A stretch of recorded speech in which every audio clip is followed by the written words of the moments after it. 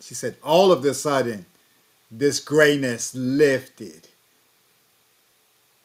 I realized I had been defrauded of everything. Oh man, the scammers.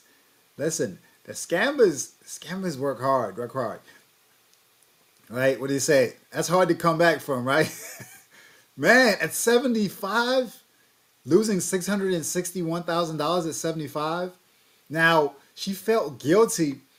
She feels guilty because now she felt like she can't leave that money to her children. I mean, $600,000. I mean, I don't know how much of that you can really leave to your children, especially if she's like a traveler, so she likes to be in the air and go to this place and go to that place. If anything, she was probably the most heartbroken about not being able to travel. Like she identified with being a traveler. Funny story.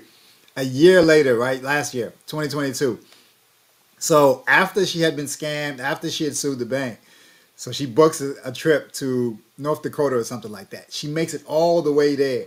And right as she was getting ready to go on her excursion, she seized up and like the right side of her body like locked all the way up because she was nervous that she was getting ready to spend some money.